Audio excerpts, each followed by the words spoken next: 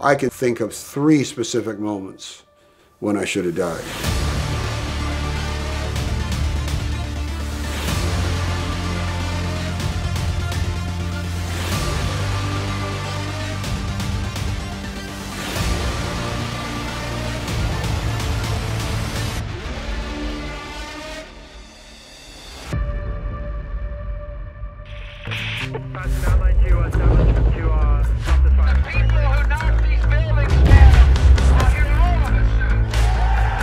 America is at war.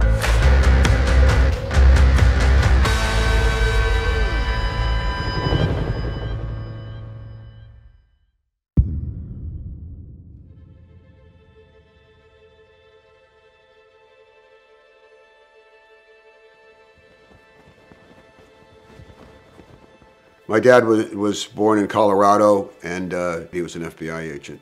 And his greatest expectation was that his oldest son, me, would go to South Bend and attend Notre Dame as well. I went to an all-boys Catholic high school as a 2-year starter on the football team, but I really didn't think I could get in there academically, and I knew I couldn't play for them. In the fall of '63, right after Kennedy's assassination, my father said to me, "You should consider Notre Dame." And I said, "Dad, I can't get in there." So he applied for me.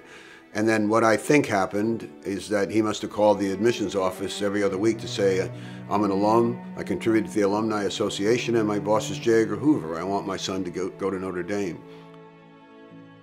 In this fall of 1964, I went off to South Bend. I wasn't a good student. I flunked out in June of 1966 and came home to pretty angry and devastated parents, for sure. And my father was angry beyond angry. The first thing he said when I walked in the kitchen, he had the letter in his hand, and he said, "God damn it, you're going to get drafted now. That's what's going to happen to you. You're going to get drafted." You know, it was awful. It wasn't a happy time. And then in October, without telling a single person, I went down and saw a Marine Corps recruiter in New Haven, Connecticut. When I told him that I had signed up and was enlisted and I'm going, he said, "You know, when you flunked out, this was immaturity and this was foolishness, and you were a young kid, and I understand that. It does happen." He said, "But this," and he pointed like that, "this," and pointing at my contract, he said, "This is spite. You're just doing this to spite us." And I just said, "Dad, no, it's not spite. I gotta go. I need to go away."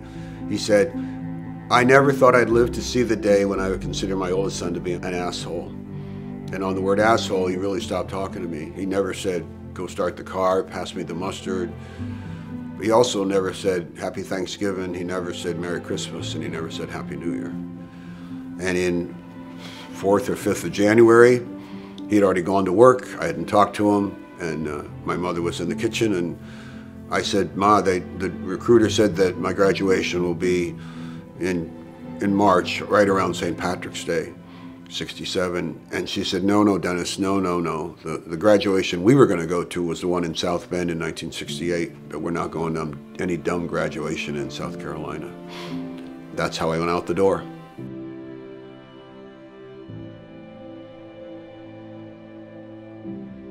At the end of boot camp, I had made PFC. I knew I was going to be on graduation. I had that. So I had done really well there. 3 days before graduation, we were sitting in a school circle around the drill instructor, and he was reading the MOSs. And I wanted to hear 03. I mean, I didn't want to drive a truck. I didn't want to be a cook. I mean, I wanted to hear 03. That's all I wanted to hear. I knew 08 was artillery, and to me, artillery was driving a truck full of shells, you know, pulling a lanyard on a cannon and having a shell go out, and I didn't want that either. And so in this school circle that night, when he got to me, he yelled my name, and I jumped up, and he said, "08," and I winced. And he said, "What the fuck is wrong with you? What is wrong with you, Private?" I said, "Sir, the private was hoping to hear 03, sir." He said, "Well, it's 08, do you know what that is?" And I said, "The private understands that it's artillery, sir." He said, "Yes, it is. You're 0849. You're going to be a Ford observer. You'll be dead before Christmas. Sit the goddamn hell down." This evening, I came here to speak to you about Vietnam. The military can no longer justify this war with a casualty count. More Marines are dying along the DMZ than enemy. This is a different kind of war.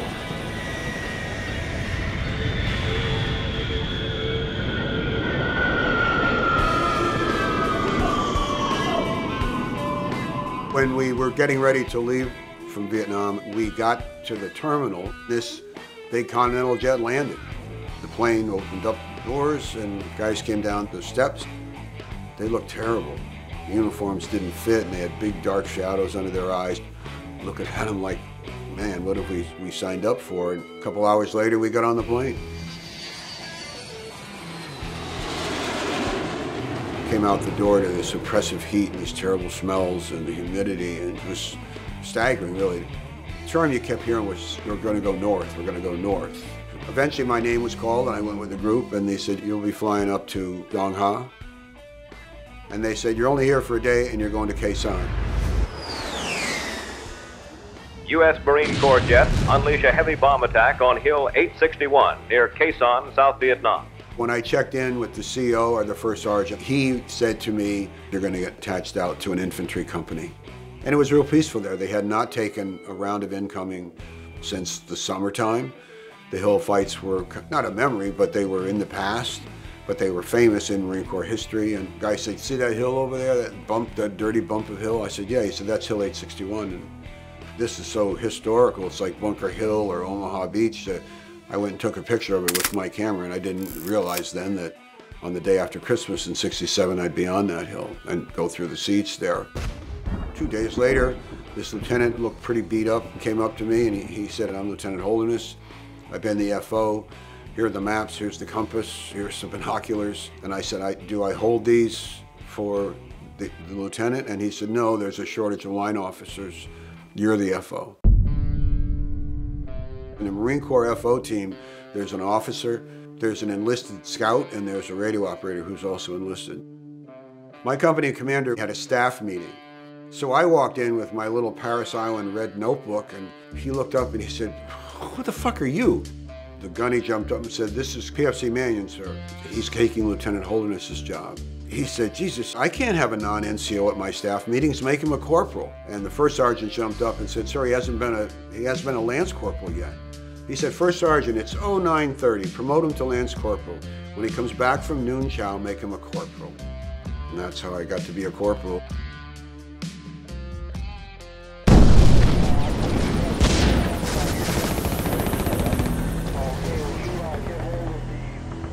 The number of operations pretty minor in the fall of '67, and in November, we were at Dong Ha, and they told us that Kilo Company was going to go up Route 1 the next day and establish another fire base. The trucks were actually rolling up the road, and then a Jeep went flying by and pulled in front of the first truck and stopped. And a major got out, and he said, you got to turn these trucks around, they're going to Khe Sanh. So they turned all the trucks around, we went right to the airstrip at Dong Ha, got on choppers, and they flew us to Khe Sanh. That was the build-up for what became the siege.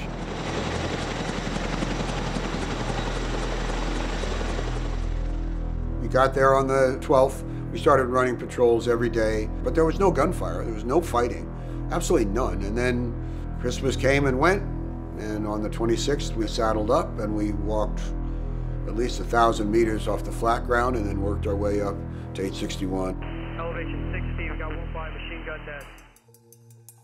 We ran patrols every day starting on the 27th of December.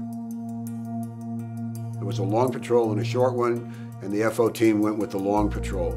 On the 15th of January, they sealed up the gates. No more patrolling outside the hills. 5 days later, it's the 20th. A couple Marines spotted a couple NVA on the ridgeline, 500 meters away from us. We called in a fire mission, adjusted twice, 12 rounds maybe, 105s. And then they organized a patrol. They got permission to go out, and I didn't have to go, but I wanted to go. I wanted to see where the rounds hit and what it might have done. I wore my black low Converse sneakers. 45 minutes later, we're up there. The elephant grass is all smashed down. There's blood trails, there's pools of blood. There were no bodies right there. They were drag marks going to the west. So we requested permission to go after them. And the radio operator, 2 seconds later, said, permission denied, turn around and come back. And the staff sergeant got on the horn and he said, "There's bloodstains here, request permission to pursue further." And Jasper got on the radio personally and said, "Turn your men around now and come back." Down at the combat base, somebody stood up outside the last strand of wire with a white rag in his hand. It was an NVA guy, he was an officer. And he said, "Tonight at midnight, 861 is gonna get attacked, 81 South is gonna get attacked, and the combat base when the sun comes up." Started to get dark, and we were on 100% alert because the NVA were out there cutting the wire. You could hear them. You could hear the wire being cut. You'd hear, and then the wire would spring back. And they were giggling and laughing, and you couldn't see them in total darkness. And it was really eerie to listen to people cutting the wire because they know they're coming through that at some point. Just before midnight, we heard a noise, a voice coming up from the trench line. It was a Navy corpsman, Malcolm Mole. "What are you doing up here?" So I got to go to the bathroom. And at the same time that happened, we got a call on the landline from the captain that there were NVA spotted outside of the wire at the southern end of the hill, and he wanted us to go down there. By the time we got down there, we were just crossing the LZ when a green flare went up, and all of a sudden the entire northwest corner of the hill is being targeted.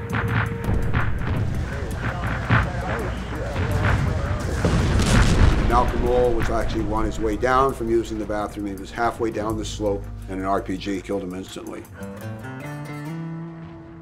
I used to think about him for the longest time, still do, to be by himself with no one around, moving down the hill in the dark, picking his way down, and thinking how scared he must have been, but hustling back down to be with his platoon when the round came in. And he because of his personality and the fact that we were friendly with him and he liked David and I, it really stung. It really did.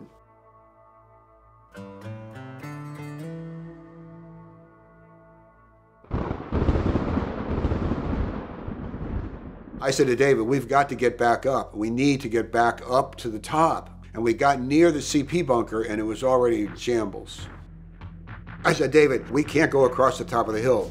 We need to go back down, get to the trench line, and we'll work our way up the western trench line." Meanwhile, you know, explosions and gunfire, and we're calling 105s. We worked our way up the trench line, and at some point there was this huge explosion to our right and above us, almost green, and it was the 106 recoilless rifle position being blown up with all the ammunition stacked underneath it. You can't see anything, it's totally dark. Then we got to a machine gun bunker, and I yelled, "Where's your team? Where are they?" And he said, "I don't know, they're gone." They ran. I mean, they left him. He said, "Well, and what are you doing here, Dennis?" And I said, "Well, we've got to get up further around the corner to be able to see." And he said, "Well, there's an NVA guy right in the trench line there. You're gonna have to get by him, and he's still alive." I said to David, "Give me your .45. And I eased my body out of the back of that machine gun bunker and into the trench line like this, and I was feeling in the dark and scooting out further and further, and I got to a point where I felt his hair. And I pushed a little bit, and he started to bring his head up. He was lying face down, and I just took my hand away, and in the dark I just fired. We knew he was dead then. And then we worked our way to another bunker, and we took over that where we could see the ridge line and call in fire and adjust fire. And so we were there for the rest of the night. And it gradually eased off. And it's clear we weren't going to be contested any further. And then got to be just about sunlight. And all of a sudden, from the southwest, you hear ba-boom, ba-boom. And it was the opening rounds of the artillery hitting the combat base and the rockets. And the guy was right. It was just after sunlight they were going to attack the base. But they had figured at that point they would have overrun both hills, and that didn't happen, obviously.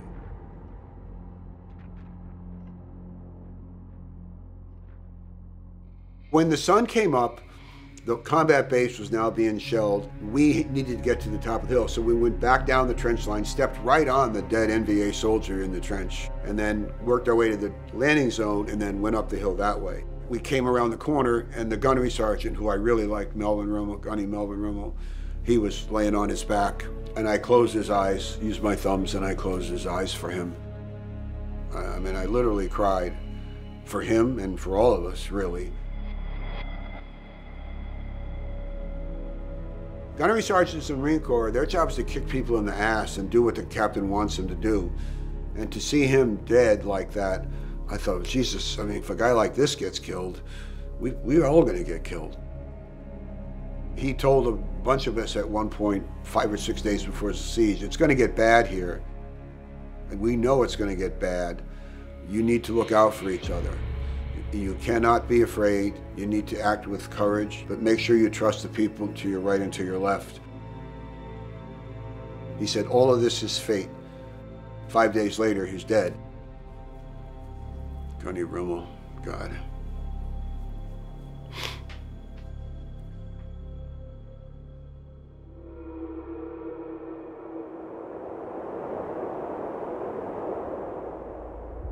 They sent a patrol out the next morning, so it's the 22nd, and I went. They were only going to go right outside the triple concertina to see if there were any dead that they could bring in. Somehow those guys got inside the wire in the first 10 minutes. When they withdrew, they dragged as many of their dead people away as they could. The people they couldn't drag away were the people who were on the hill but just inside the wire, and people in the wire itself. There must have been 20 or 30 of them out there. Those guys rotted over the next week, just rotted terribly. When the wind was blowing towards us down in that end of the trench line were there gas masks at times from the stench. And literally with my binoculars you could see an arm inside the wire with just a skeleton where his hand used to be. The rats cleaned him out and the maggots cleaned him out.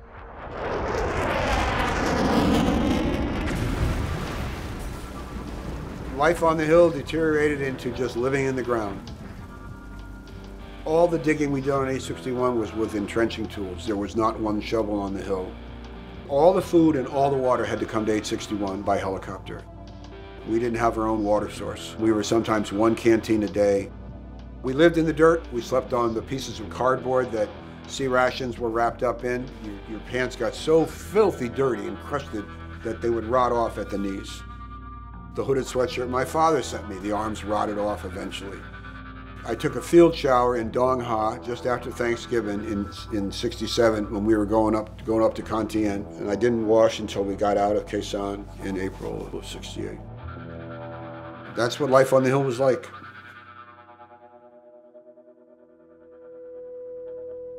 So tell me about this map. Where did this map come from? As an FO, you have to have a map, be able to call in, get coordinates, and call in artillery. I got this one, and it's actually two maps that I taped together because at the time we didn't know which way we would be going. It soon became red from the dust. Every square that you see is 1,000 meters. These are 1,000-meter grid squares. I look at this map sometime at night and I think about all the stuff that happened in particular grid squares. Not specifically, but I think people were there, they were trying to kill one another.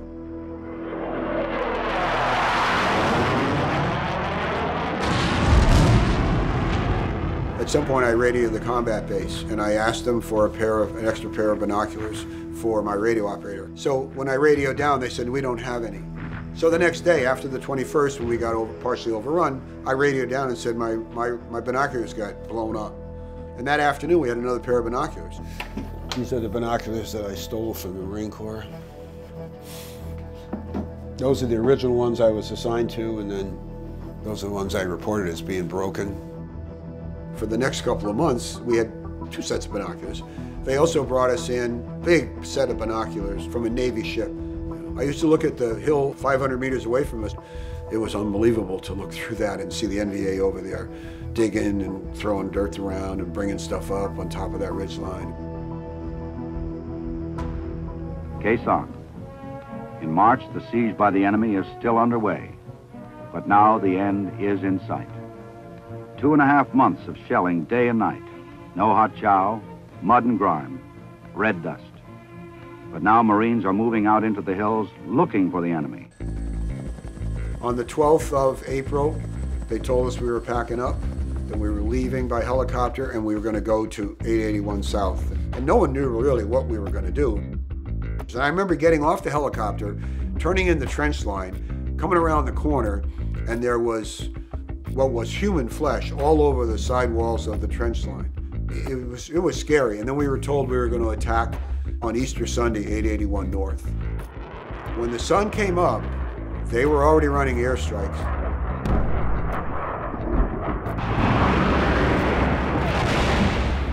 They're firing artillery in grid squares. They're just moving a whole grid square ahead of us. I would say, okay, shift the box, and they would shift the guns to another 500 meters ahead. And they were firing directly over our heads as we moved up onto the top, because the NVA were really dug in up there. And all the artillery strikes and the airstrikes decimated them. We killed a bunch of people up there, but most of them had fled off their hill to the north.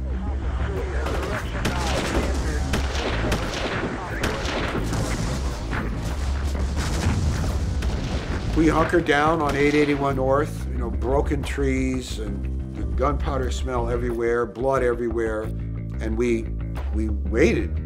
Well, 3 companies just waited. What are we going to do now? And then the word came, you're going back to 881 South. So we attack it, we take it, and a couple hours later they say, okay, pack up, you're going back. Okay, what do we even go here for?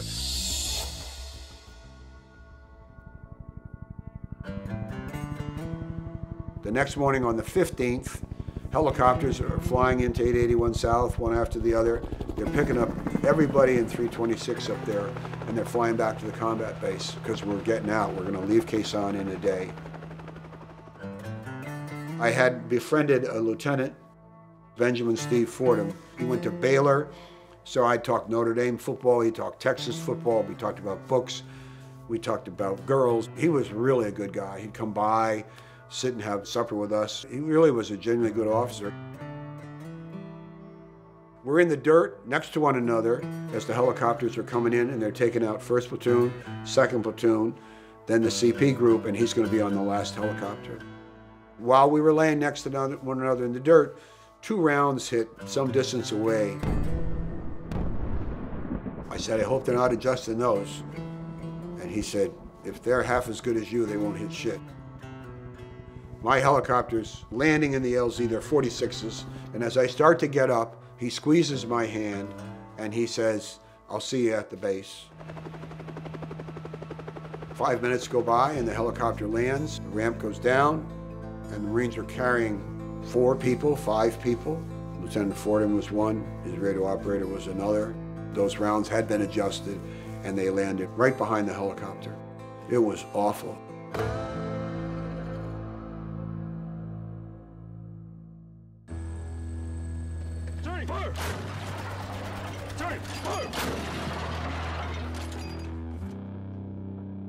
I hadn't shaved in a month. I had a mustache all the time. Some guys had beards. I hadn't had a haircut in 4 months.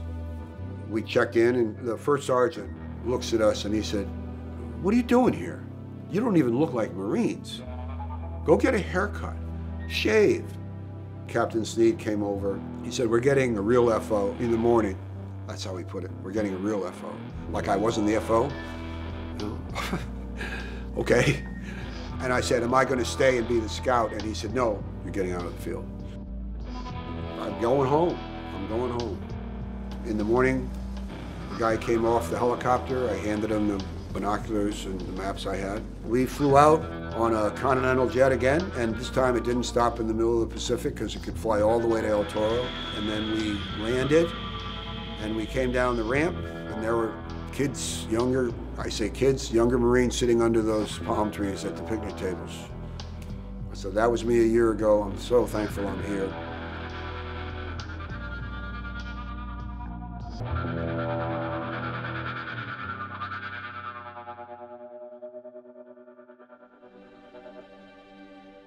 When I got home, my mother opened the door, took a step backwards, and almost fainted. On top of the TV console were 2 little 4-inch square televisions. I haven't been home 5 minutes, and I said, what's with the TVs? She said, it's your father. Every night at 6:30, he watches the news, ABC, NBC, and CBS, without fail. He watched it every day. He came in at 5 o'clock, 5:30, and I stood up, He said, "How long have you been home?" I said, "I got in this morning." "God damn it! You didn't call me? You didn't come see me?" It was like I could never please him, you know. I flunked out of his college and now I didn't go see him. And in retrospect, I've got kids of my own. It was a bad way to treat my father. I can think of 3 specific moments when I should have died. If the round had been 12 inches to the right or to the left. Mortar shell landed literally 12 inches away from the hole I was in. Ba-boom, ba-boom, ba-boom, and then boom, one hit right on our stove, right in front of it. I mean, I could have died, you know, that would have been my first real month in Vietnam. So I would say lucky.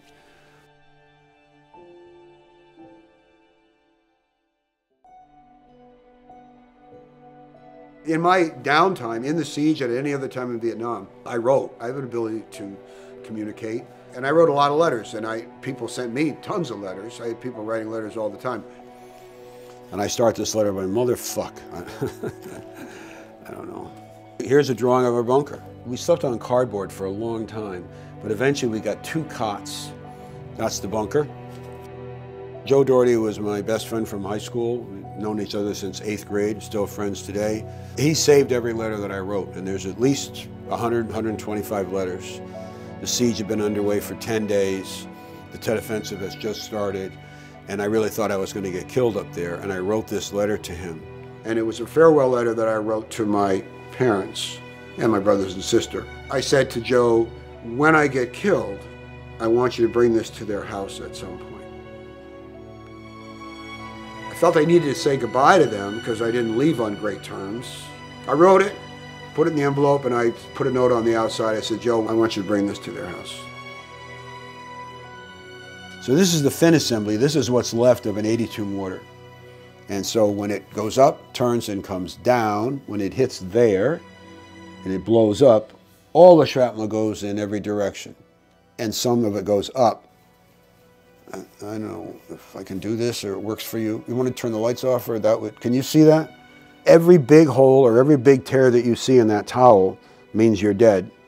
And every little piece means surgery at some point or removal of shrapnel. I think shrapnel is the greatest cause of injury and death to soldiers on battlefields. You think about that day, huh, when you look at that towel? I do. How close it could have been right away. I'd have been one of the new guys that got hit, killed the first 30 days. Yeah. It is pretty humbling to see it and understand that how close I came.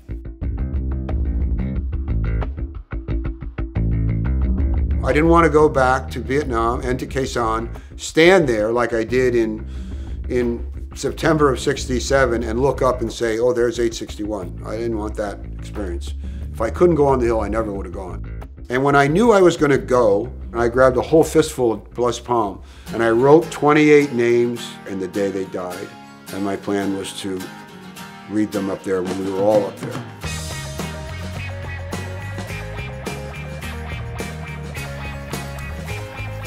Years you've been whining. Here's Donk 3 right here and 950. So if you kind of put the map just like that, right? There's 950 and 10, all right? 1015 to the right. I just go like this. Go like this.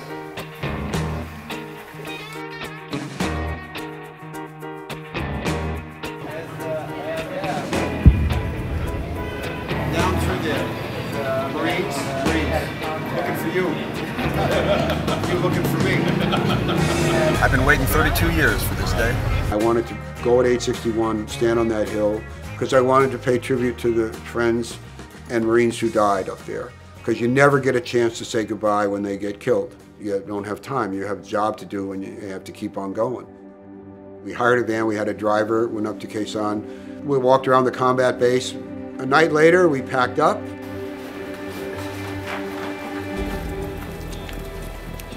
We made our way up. It was wet and kind of rainy, and we got to a point where we got onto a small ridge line. It was clearly a clearing. We weren't uphill, we were flat, and everybody stopped to rest. And all of a sudden I realized there were holes in the ground We're in a Marine Corps position here, fellas. Really?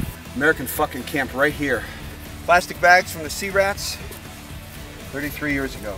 Probably hill fights. Spring. 67. Right here, baby. Look at this. Still, underneath it's still good. You can read the writing. There had been foxholes probably dug during the hill fights. Start digging down in them and you found sea ration spoons. It was incredible to think we were standing right here. Are these dead? I found my bunker. No, they're not dead. I know, right? I'm standing. My pack is where my bunker was. No, this is not. They're live. Don't kick them. I can't believe I'm here. I really can't believe it. By the roof of my bunker. 32 years ago. Right here. It seemed so goddamn small. So contained like that. It's your memory and your imagination that makes it bigger than it really was. I mean, it doesn't diminish what happened up there. And I thought, well, how could all this shit happen in an area like this size? But it did. We made it!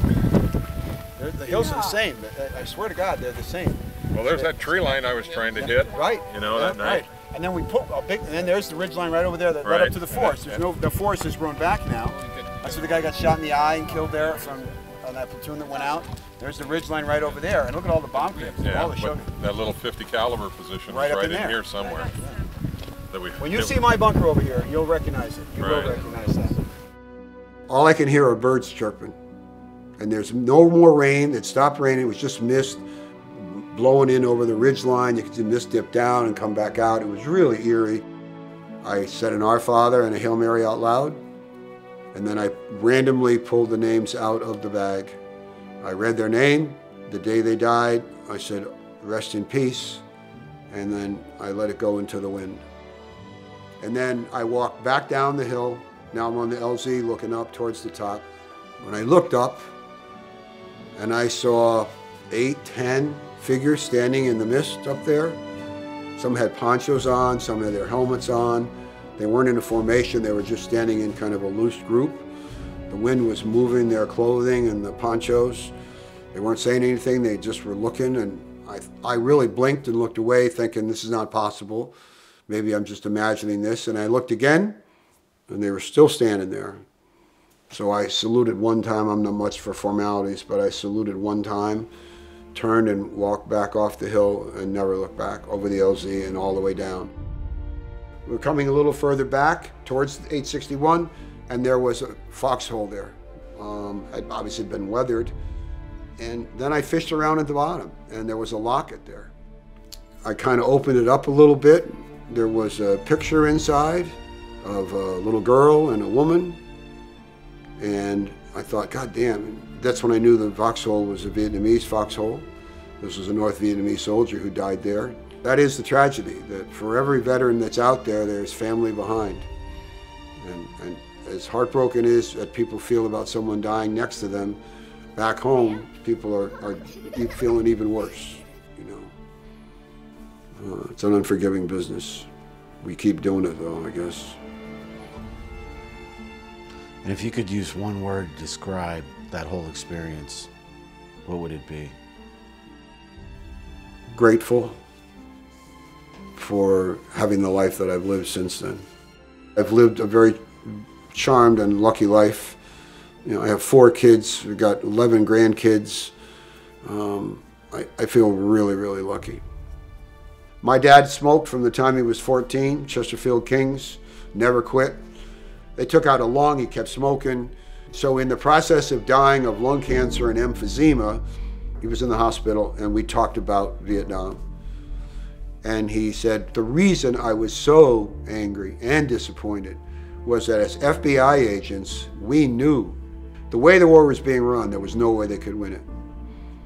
It's just, that's what he thought. That's what the FBI thought. The way it was being run, they couldn't win it. And he said, it tore me up inside and made me so angry but also afraid that my oldest son would voluntarily put himself in a place of harm like that.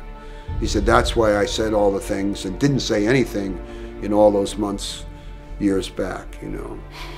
And I said, Dad, I understand, you know, I understand. And that was the only time we ever talked about it, but he knew, they knew. War is a bad business, and whether you're wounded physically, everybody gets wounded emotionally, psychologically. You can't escape that.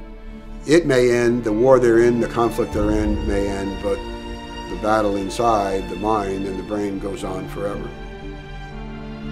90% of my life is in my rearview mirror. It's only 10% left, and I want to make the best out of my 10%.